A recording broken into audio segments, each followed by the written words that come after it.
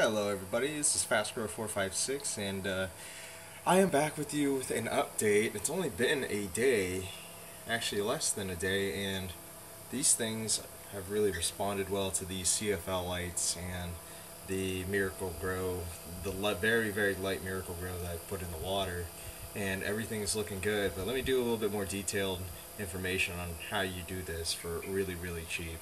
So as you can tell right now, I have 3 solo cups. They're just 3 solo cups. If you have solo cups or anything around your house, you can use it. And the net pots I got at the hydroponic store up the road from me for a couple cents, and it works out really good. Here's what they look like. I don't know if you guys can see that because of the light. They have the pellets on them. Or actually inside them, I should say. You got a better view because I'm wearing sunglasses. There we go. And this is what they look like. You can also get that at your local hydroponics. And this is a very close shot up of it. And it is looking healthy and happy, and I have no complaints. There's no air pumps, no air stones that you need to get, just a solo cup, whatever you guys decide to use as a little small pot, like a net pot. You can get them for a couple cents, and that's kind of it, man. I mean, you get a little bit of water, you fill it barely. If you guys can see that, just to there, just so those roots can be submerged and work their way down. And all you got to do is once you fill it up, make sure whatever nutrients you want. I use Miracle Grow just because it was available and was around. We have Dynagrow and all that stuff, but I decided to use something that is simple, easy, and I just want to test this for myself because I have actually the Hydroponics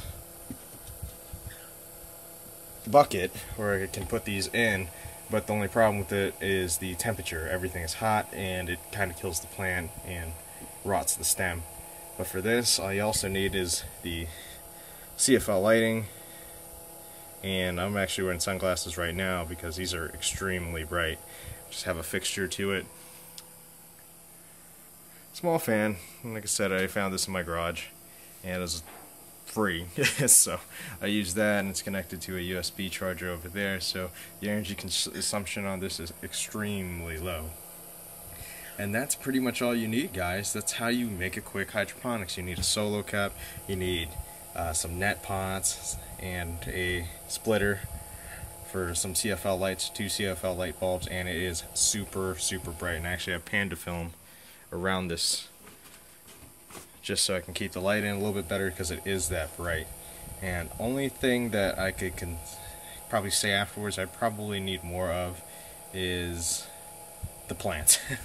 I pulled these straight out of the bag from a bucket with the habanero plants, and these were just growing at the bottom, not very healthy, and I decided to put them back, and overnight they sprung back. So I hope you guys get a little bit more detail into what this is. It's super simple, low energy cost, low cost, just to do all this. So hope you guys learned something from me, and I hope you guys subscribe, like the stuff. I'll keep on doing more if you like it. And this is continuing education for me. This is FastGrow456. Peace.